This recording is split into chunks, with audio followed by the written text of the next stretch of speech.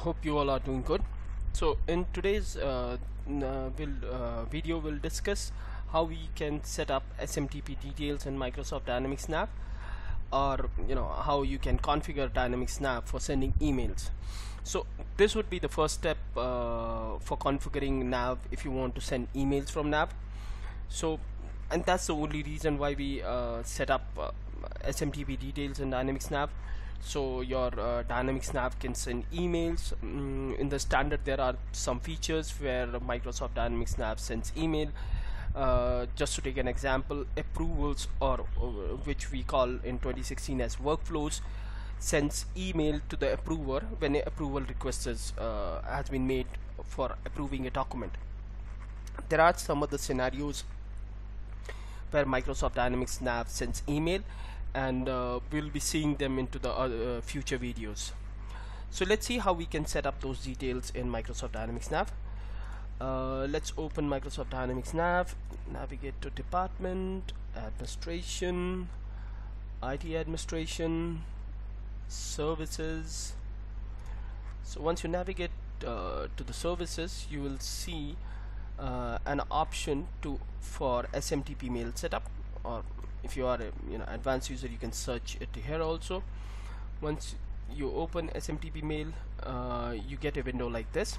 Now SMTP mail setup is again a company dependent, so for each company you can have a separate SMTP details specified.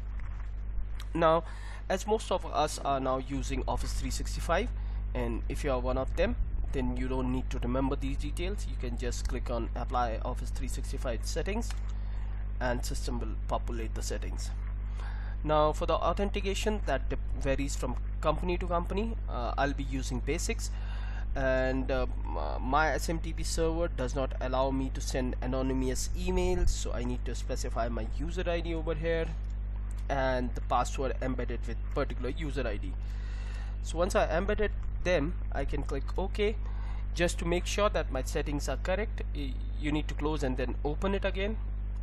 Once you open it up, the test email setup button is enabled, which you can click on it, and system will ask you on which ID you want to send.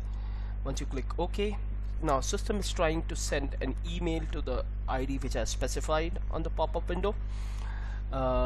If there are any errors, it will show you an error message, but if everything processed successfully, you get a confirmation like this.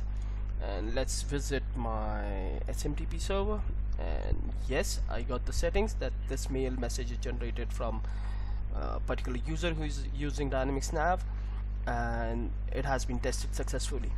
So with this, my Dynamics NAV is configured for sending emails, and that's all we need to do. So if you are not using SMTP server, you need to specify your SMTP server. If you are not using Office 365, you need to specify your SMTP details here, SMTP port, and based on what your company used, the authentication method, you can specify here. If you don't know these settings, you can contact your IT administrator or the domain administrator who take care of these activities, and that's all is required to configure. So I hope this video helps you. Let me know your views as a comment to this video. Do like the video, share it, and subscribe to the channel. See you next time. Till then, thank you. Goodbye.